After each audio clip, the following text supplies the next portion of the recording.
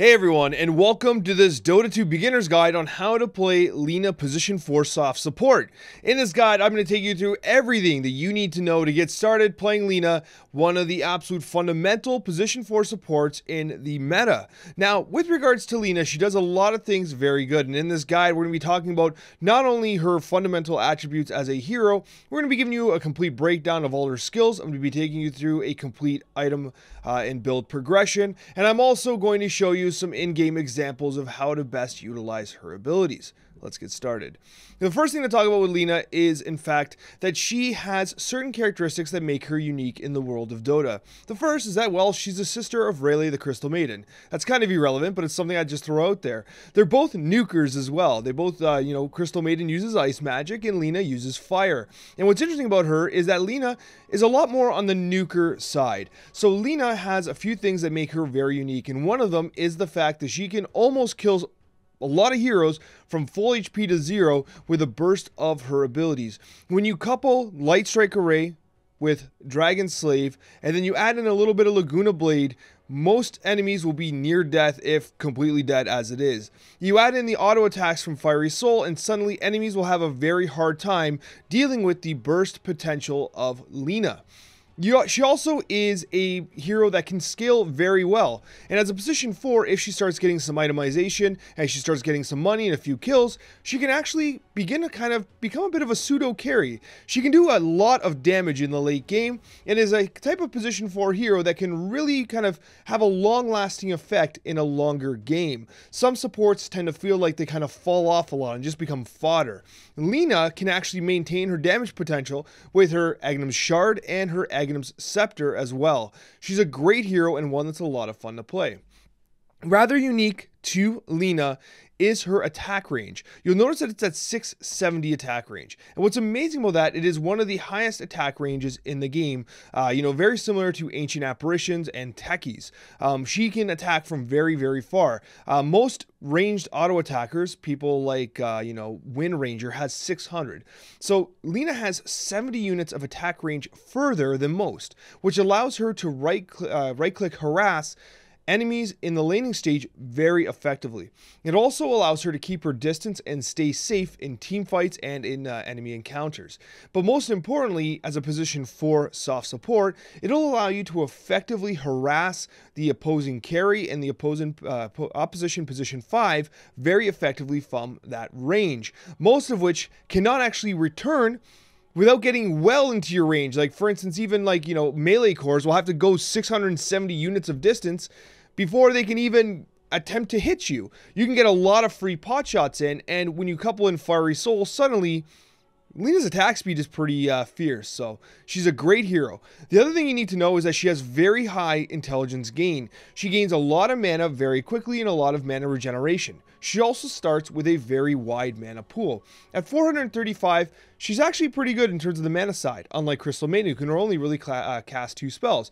But if you take into consideration that LSA is only 100 mana, you can kind of spam it during the laning stage, honestly, at every given opportunity. So mana issues are not really Lina's problem until she starts comboing Light Strike Array with Dragon Slave and finally Laguna Blade. Suddenly, mana becomes a major factor. Okay, but during the laning stage, mana, not so much of a big deal. But anyways, what we're going to do now is we're going to talk about the other thing I love to talk about is her counters and her picks.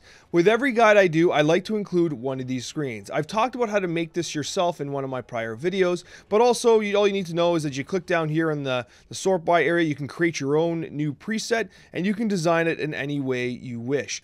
Custom layout, whatever it is you want. It's pretty easy, it's really effective. With Lina, there are a few heroes that I would like to ban in ranked play. Drow Ranger being one of them. Drow does not inherently counter Lina, but she makes the laning phase a little difficult. The reason for this is because Drow Ranger, well, is a ranged hero. She actually has 625 attack range, 25 more than most ranged heroes. So it's kind of hard to harass the Drow Ranger in the laning stage. She gets to sit kind of safe and far away from Lina. You can still trade with her, but it's a little less effective. You also have heroes like Faceless Void, Anti-Mage. They do a very good job on getting on top of Lina and bursting her down. Lina will never have mana if she's attempting to trade, straight up with Anti-Mage. And also because of her high mana pool, the ultimate from Anti-Mage, Mana Void, will be very effective against Lina as well. In particular, there's a few heroes, especially at lower MRs, you want to pay attention to banning. Juggernaut and Lifestealer are two. The reason for this, they both have magic immunity built in, with Blade Fury on Juggernaut, and of course Rage on Lifestealer. This magic immunity makes Lina very susceptible to them just closing in on her. PA can blink right on top of her. These are heroes that kind of really make quick work of Lina. And remember, any major BKB builder, like Faceless Void, Anti-Mage, and others, can be problematic because basically every single thing that Lina does is magic based. The only thing that you can do is you can right click with Fiery Soul, and if you are a mid Lina, sometimes you build like a Daedalus or damage items, but if you're a position 4 support, you're not building those damage items. And so once they start getting BKBs, the only way you counter that is via your Aghanim's Scepter, which allows you to pierce spell immunity and do pure damage with your Laguna Blade. So bear that in mind. With regards to, who you can pick against, heroes that are very susceptible to burst, right? Ancient Apparition has almost no HP. Clinks, no HP. You catch him, you basically 3-spell combo him, he's dead. Necrophos, right? When he goes into Ghost Shroud, he basically gets increased magic damage done onto him, right? 40%. You could basically kill him from 100 to 0 if he uses Ghost Shroud. Huskar's ultimate, right? Life Break, does self-damage. It brings his health really low, which allows Lina to basically burst them right down, right? So heroes that are very susceptible and like have slow movement, for instance, Tree and Protector, you break his trees. Crystal Maiden can't really escape, right? Venomancer, you can blow through his wards very effectively, and you keep a distance, which is very hard for Venomancer to deal with. You can destroy Nature's Prophet's sprout trees and his treants very effectively, right? Lina is very, very effective against heroes that do not have escapes, are susceptible to stuns, and are not natural BKB builders. Okay, anybody that does not build natural BKB and spell immunity is very easy for Lina to deal with. In terms of backups, at position 4, I do recommend Dark Willow. Dark Willow is a lot of fun. She's also a magic damage dealer as well, and I've done a full kind of guide on Dark Willow as well, which I'll link above so you can take a look at that. And it's it's a full encompass guide. So if you are looking to learn Dark Willow as well, along with Lina, you got that as well. And any other hero you want. In this case, Shadow Shaman's a fun one. He plays both position 4 and 5. Position 4, you get to prioritize like Blink Daggers and stuff like that. He's a lot of fun. But always have a plan going into the game. What we're going to do now is we're going to jump into her spells. Let's get to it. Alright, so with regards to Lina's abilities, the first thing I like to do is level her up to 10 to show you guys which skills you should be prioritizing earlier in the laning stage. I should also mention, if you are looking for these skill builds, the item builds, and everything that I'm talking about in this guide here, you can find it in the Dota 2 client under Beginner's Guide Lina Support by Octavarium. I'll also provide a link in the description and in the comments section so you can add it directly from the Steam Workshop as well, in the event you can't find it in the Dota 2 client. But it's there. It's there, it's published, and it provides you with a ton of added information. The first thing we're going to do is level Lina to 10, so you can identify which skills you're going to be going relatively early. You are going to be starting with Light Strike Array. You're going with Light Strike Array here simply because it provides you with a lot of utility at level 1. It's a 1.6 second stun that does a lot of additional damage and will effectively allow you to trade hits with the opposing carry and support very effectively. The other advantage to using LSA, as I'll talk about in my in-game example later in the video, is that you can often very easily predict the movements of the enemy carry because they're going to be approaching creeps with a low health because they want to get the last hits.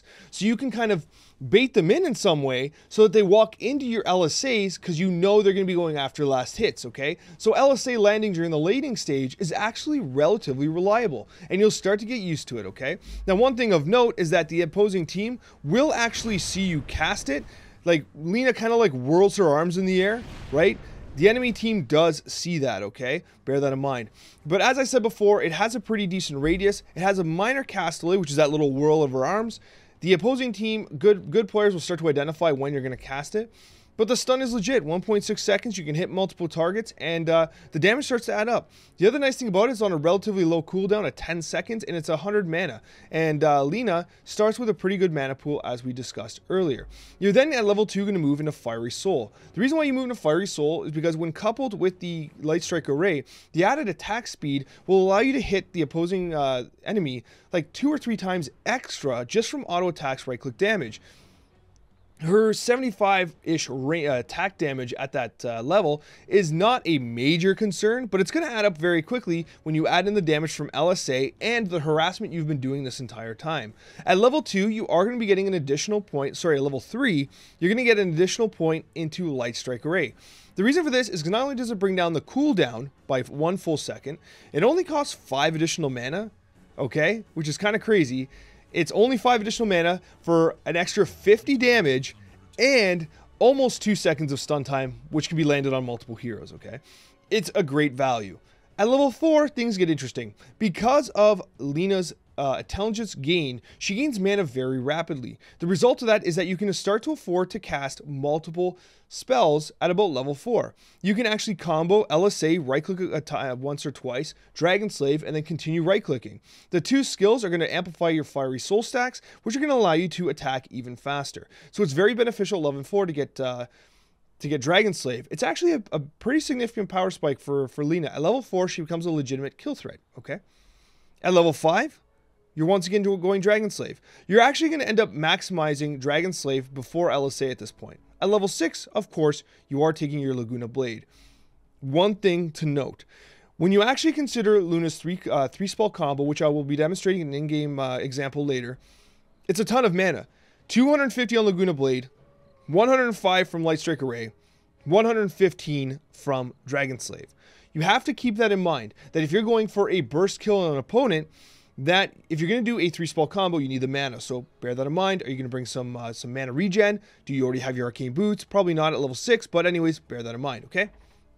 It's often enough just to Laguna Blade an enemy because you've probably been harassing them this entire time. And new players and at lower MMRs, they're less likely to be paying attention to your level. They're not going to be like, oh, I should heal up.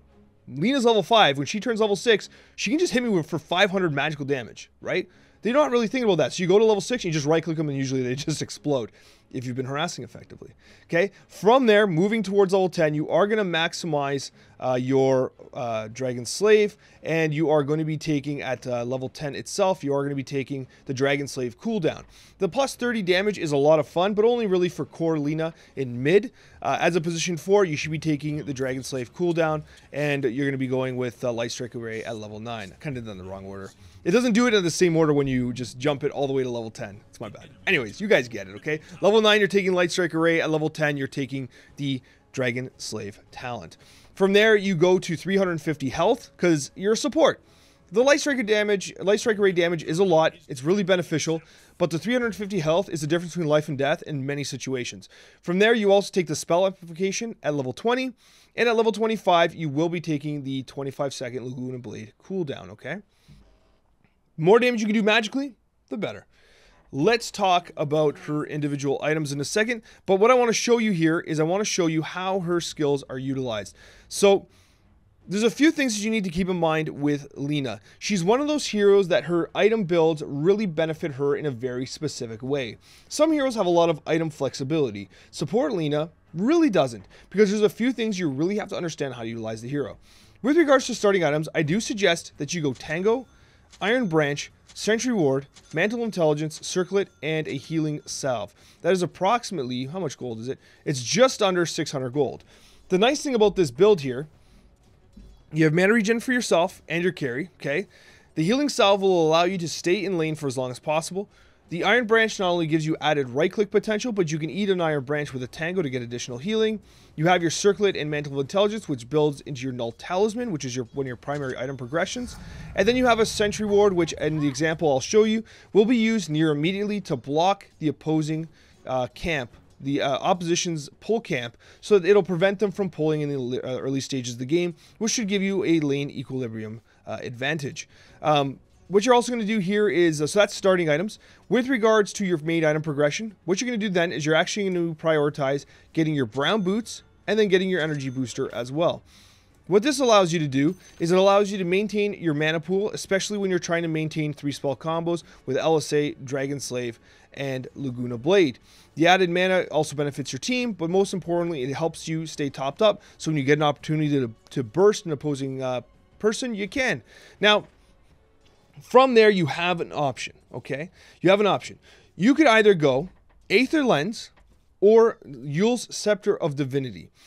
I tend to build the Aether Lens first. The reason for this is quite simple. Aether Lens requires an energy booster, a Void Stone, and the Aether Lens recipe. What you can do is you can buy the Void Stone for $8.50, the Aether Lens recipe, and then you can disassemble, okay, your boots, your mana boots. So you basically right-click, click disassemble. You click right here, unlock combining.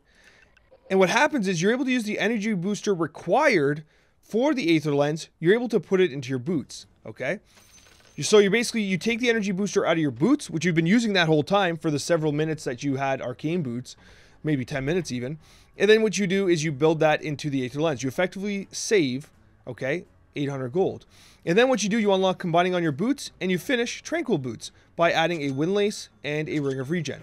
Very inexpensive purchases, and now you have two very effective items. The advantage of this is once you're able to complete the Aether Lens, not only does Aether Lens give you extra mana, it gives you mana regeneration, but most importantly, it gives you increased item and cast ranges, which is beneficial for your next item, which is Yule's Scepter, okay?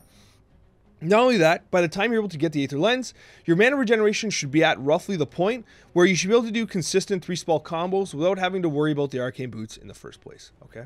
So, that is overall the plan. With regards to your next item progression, so this is what your items look like here. What you're going to do is you are going to be building the Yule's Scepter of Divinity. The reason why you're building Yule's Scepter is because it really benefits Lina as a reliable setup for your Light Strike Array stun, okay? If we're going to put an enemy out here, let's see our boy Axe. Hey Axe, how are you today? I'm going to actually level you to max so you don't just die all the time. So, the problem with Light Strike Array is that enemies will start to see that buildup. Now, as you can see, Light Strike Array, enemies without movement speed, it's kind of easier for them to get out, okay? Once they start to anticipate your cast, especially when they start moving towards your enemies, your last hits, they're going to be able to effectively kind of determine, okay, Laguna, she's going to try and Light Strike Array me. She does that little animation. I got to run to the side, get out of the way. They're going to be able to effectively dodge. What Yule's Scepter does is it provides you with the chance to reliably stun, and this is something you're going to want to do in the practice mode. I do recommend you buy the Windlace first, by the way, because the added movement speed for Lina, who has no escape mechanism, is kind of beneficial. But once you finish it, okay, you have yourselves the Yule's Scepter. The nice thing about Yule's Scepter is that it's also a basic dispel. So if you are slowed or if there's an effect on you, you can use it defensively. So let's say he's on top of you, you can actually do this and wait for your team to come save you. Okay? It's beneficial. You'll be surprised how often Yule's Scepter can be used as a save. But with Lina specifically, it is used as a reliable setup for Light Strike Array. What you're going to do is you're going to want to practice this in this type of lobby, okay? You are going to Yule somebody, okay? As they come down, you're going to hit them with a stun, all right? Do you see how that worked? And this is like, I've played a lot of Lina games, so I've kind of gotten used to the timing, but I even still mess it up, right? They go up in the air, they whirl a little bit, and then you drop it. You got to time it with the cast delay. It takes a lot of practice, and as you get better at it and you start to get kind of leveled up, what happens is you do stuff like this. You get up in the air, you drop this. Oh, it didn't work because I actually clicked the hero. You can't click your opposition usually, but in this mode you can. Drop it, here down, and then you just Light Strike. So it's like you actually did the 3-spell combo all at once, and you hit him for half his health. He's level 30, I'm level 12.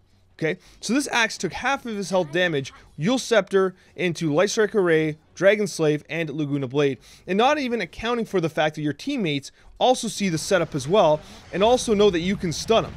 Okay, so that is why you use Yule's Scepter on Lina. It provides you with a very reliable, I shouldn't say very reliable, because it is still a skill shot. You do have to time it, it's going to take some practice, but that is why you use Yule's Scepter. Okay, and I'll be providing an example of this in the in-game examples as well. All right, from there, this is your main item progression. These are the items you're probably building every single game, okay? From there, let's talk about the optional items. Now, criminally underused in Dota 2's newer brackets is the Infused Raindrops, Okay, if you are being targeted by you know, ODs like Outworld Destroyers, or you're being targeted by you know, people that do a lot of magic damage, Zeus, who can hit you from very far away, has an ult that can be global, that is global, I should say. Infused raindrops can be the difference between life and death. In fact, if you're against the Lina, you should be using infused raindrops because it'll save your life from a three spell combo. But anyways, from there, in terms of the current meta, Solar Crest, Force Staff, and Glimmer Cape are all very good defensive support items, okay? You can use Force Staff, for instance, if you happen to be against, like, say, a Clockwork. Where's my boy Clock? There he is. Okay, let's spawn ourselves a Clockwork here. So he goes Cogs, right? He gets his Cogs. He gets on top of you. He Cogses. You're like, well, I'm dead, I guess. Nope, I got a Force Staff. I can get out of the Cogs, okay? Or, conversely, right, if he Cogses his, let's pretend this is our teammate here. Let's say he Cogses our teammate. You can actually Force Staff your teammate out of the Cogs and save them, okay? Slark is very similar too. So if Slark leashes you with his Pounce, or your ally with the Pounce, you can use Force Staff to help him as well. Anytime you need to rapidly reposition yourself, an enemy, or an ally, Force Staff is a great item for that as well. Another good item that you can consider is Glimmer Cape. Glimmer Cape can be used offensively and defensively. But much like this, let's say I see Clockwork coming at me, right? I can Glimmer Cape and get away, and he actually can't target me or attack me unless he has, of course, dust or some way to reveal the fact that I'm invisible. It can also be used to, like if an ally is being attacked by something magical, it can be used to basically give them a burst of magic resistance to protect them, okay? Glimmer Cape can be used to save an ally, so if they need to, like, I can't target an enemy, but if I have an ally here, anyways, whatever. If I have an ally, you can cast it on an ally and help them escape and get away. It's very beneficial. Solar Crest, in terms of the current meta, is one of the absolute best items in the game. It builds from medallions, so what you're going to want to do here, I'm actually going to show you that. Let me sell these off for a sec. Okay, so Solar Crest, usually I build Solar Crest after these ones here. In the current meta, Solar Crest is really beneficial. The first few items here, Chainmail, Sage's Mask, Blightstone, will actually build into the Medallion of Courage. It gives you additional armor, and it gives you additional mana regeneration. The nice thing about it is when you cast it on an enemy, it actually reduces their armor, it takes it away from you as well, and it'll allow you to do more right-click damage. It'll also allow you to apply the Medallion of Courage effect onto an ally as well, so like a Bristleback or your position 3 who's going to be running into the action.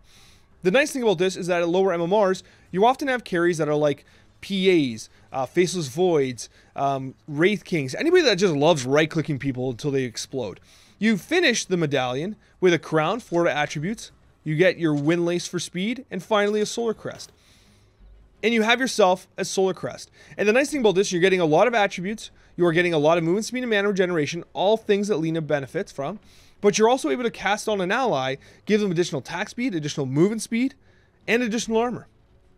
You can make your primary carry near unkillable, and it can provide your team with a ton of added utility. It also allows your team to take Roshan very fast, because you can apply this to Roshan, which decreases his armor significantly and his attack speed, and it also allows you, and Roshan can be stunned by your Light Strike Array, so you become a Roshan taking machine.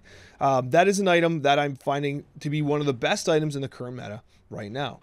Outside of that, now these are all like unselfish items for your team. But let's say you want to be a little selfish, okay? You want to do some extra damage. You can go with the Laguna Blade kind of Agnum Scepter. The damage done becomes pure, all right? And we can actually test this. I'll show you here. I'll show you this. Where's Axe? Come here, Axe. I need you for a second. Okay, Mr. Axe. I should put down a sentry here so we can see better. Sentry so we can see better. Here we go. Okay, Clockwork, we don't need you. You're going to die. Now, what I'm going to show you guys here is right now, I'm going to take the Agnum Scepter out. I'm going to hit him with my Laguna Blade level 3. Okay, he got down to about 2200 HP, right? 2200 HP. That's because he has magic resistance built in at 25%. Now, Laguna Blade becomes pierce. Not only does it pierce spell immunity, so BKB doesn't help him, but it becomes pure damage. So he went down to 22 last time. Now we just hit him all the way down at about 2,000. Why? Because the 25 magic resistance is no longer being applied. So magic resistance is being ignored as a source of pure damage. Fantastic. It also pierces spell immunity. You can also get the Agnum's Shard, which is a lot of fun. What's the Agnum Shard do? It basically makes Laguna Blade ground targeted and hit everyone in the range. Check this out. It's pretty awesome. When you couple it with the Laguna Blade, the Scepter, all of a sudden you're hitting people in an area of effect for 900 pure damage. It's insane, right? It's absolutely insane. It's a great skill. You saw Clockwork. I knew Clockwork was going to explode, but still a lot of fun. Aeon Disc is another very useful item. Aeon Disc is used in the event, like say you don't have a Glimmer Cape that you can't use to escape. Lina cannot get away very effectively. She does not have an inherent escape. So Aeon Disc can be used to basically save her life in the event that she gets initiated on. And hopefully your team identifies that, whoa, one of our good damage dealers, our Lina 4 is being initiated on. My Axe can jump in and like get a call on, or you know, my Underlord can root everyone so that Lina can get away. The Aeon Disc is basically kind of like get out of jail free card. It's you get to save your life, run, right? So it's pretty good. It applies a strong dispel, and it's often forgotten that you know, the damage you deal gets turned to 0. So don't like try and do your 3-spell combo when like the Aeon Disc is active. Just get away and save your life, right? It's a good item for like against PAs and other heroes that jump on top of you, anti-mage that can just like kill you, right? Very good item. Finally, Spirit Vessel. Spirit Vessel as a position 4 is a very good item to build when you are against very tanky lineups. When you are against Axes, Bristlebacks, you know, Centaur War Runners, enemies with a lot of hit points. The reason for this is because it can be used to basically do percentage-based damage to them per second, and the more health they have, the more each tick of damage is actually worth. It can also be used on allies for a flat 40 health regeneration per second, so you basically become a direct healer, which is pretty beneficial as well, especially when you want to sustain longer fights later in the game. Spirit Vessel, a great item. Get it early though. It comes as an urn, and the urn charges do translate into Spirit Vessel charges. And it's better to get it earlier so you can start accumulating charges from enemy deaths, okay? And in this guide, I'm also including here support items that are kind of consistently purchased, you know, just so you have quicker access to it, because I think a lot of newer players were like having trouble for whatever reason finding items in here. I noticed on some of like the streams I was kind of watching and some of the coaching sessions I've done where people, you know, they had some hard time kind of just in the moment getting quickly to their items. So I included this as well just to help you with the support itemization, okay? But anyways, that more or less does it. If you have any questions, let me know. The skills are relatively straightforward. Dragon Slave can be used to kind of catch people at far distance. You have your stun and light strike array. You have your fiery soul stacks, which help you attack faster and move faster. And of course, you have your absolutely beautiful Laguna Blade attack as well. Let's talk about some in-game examples so you guys can see the hero in action. Alright guys, we're in this replay example here, and it just gives you a quick idea of how to play the laning stage. Now this is by no means perfect, but it gives you an idea of what's going on. So as I described earlier, you're basically going to be using your early sentry ward to basically block that early camp. What you're doing then is you're going right to the lane, and you're going to be auto-attacking the opposing team as much as possible. I tend to want to prioritize the carry, because they're the ones going for the last hits, right? Give some shots on the support if you can, and once again, look at that little stun. Very effective. Look at their health compared to ours already, right? They've had to commit resources to healing already, and when they do that, you end up winning the game long term, the regen war, right?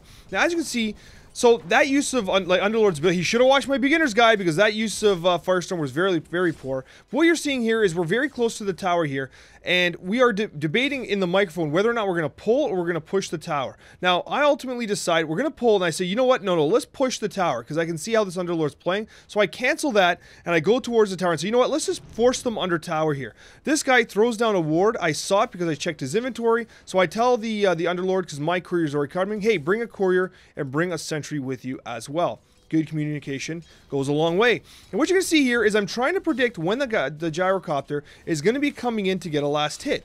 Now, it's not perfect. He does sneak a couple on me. But what you're going to see here is anytime I can get a double stun, I do. And when I get that double stun, I'm hitting him for as many free pot shots as I can.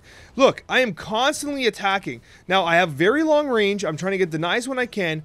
But I'm posturing myself in a way that makes it very difficult for these guys to get to me. Look, another stun on this gyrocopter. Why? Because I know he's approaching for last hits. Now, the Underlord's Firestorm was very late. Let's actually move back 10 seconds.